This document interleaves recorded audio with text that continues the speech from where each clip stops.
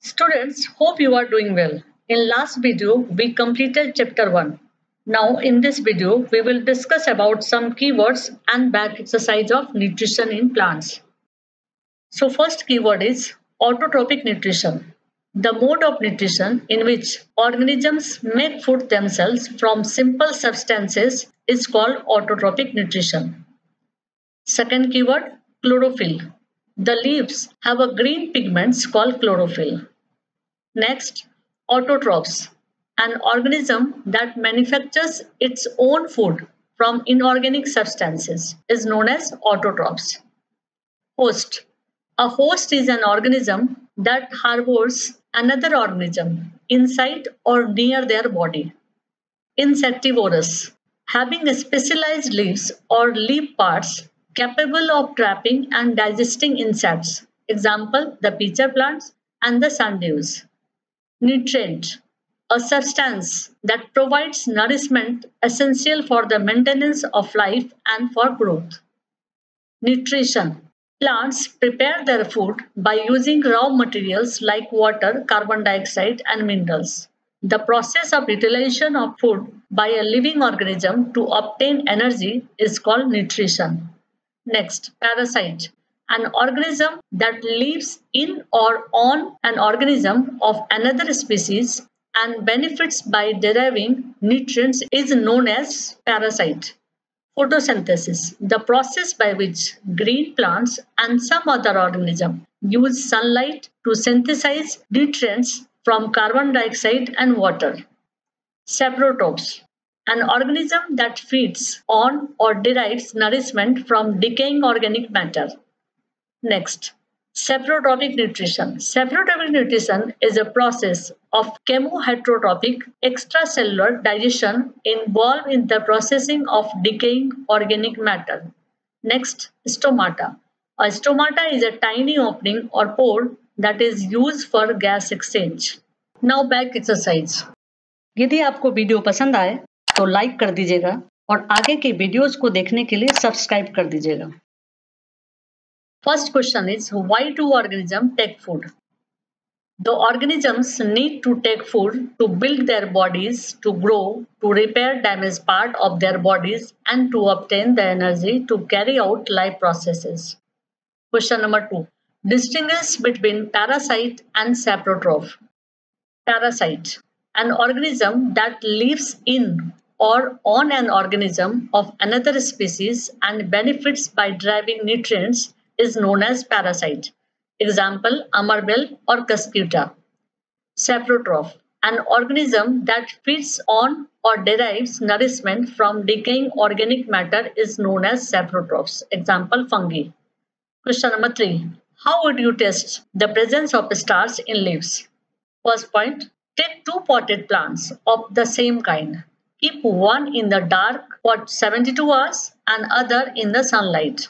Second point, perform iodine tests with the leaves of both the plants. Third point, a positive result for the iodine test is a color of blue-black color.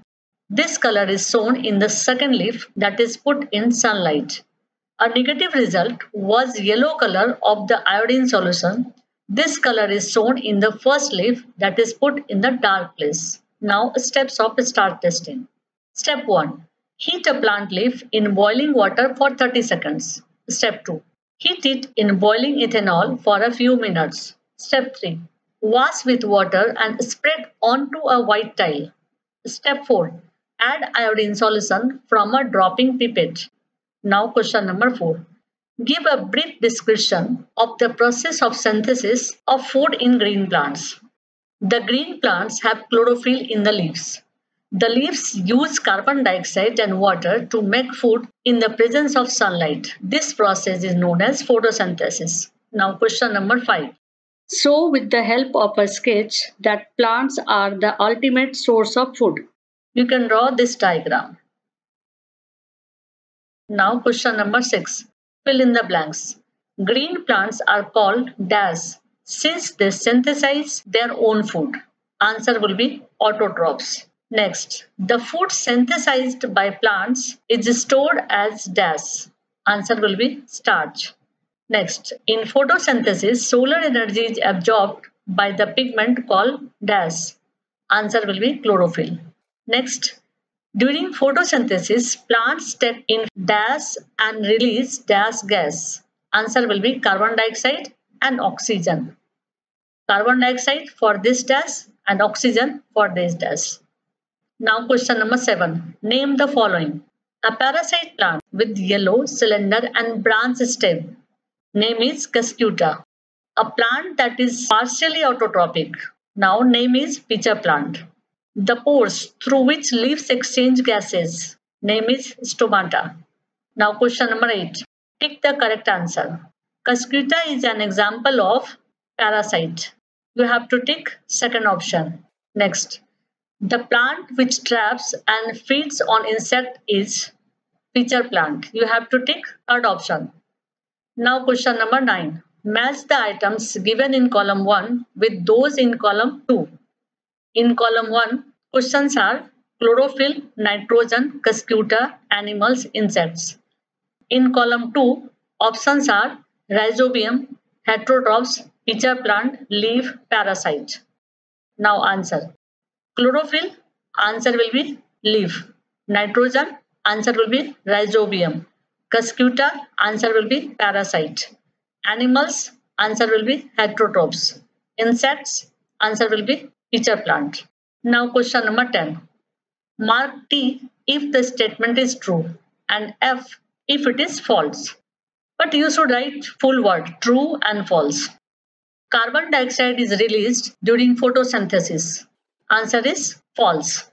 Next, plants which synthesize their food are called saprotrophs. Answer will be false. The product of photosynthesis is not a protein. Answer will be true.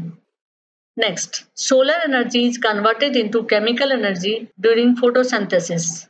Answer will be true. Now question number 11. Choose the correct option from the following. Which part of the plant takes in carbon dioxide from the air for photosynthesis? Answer will be stomata.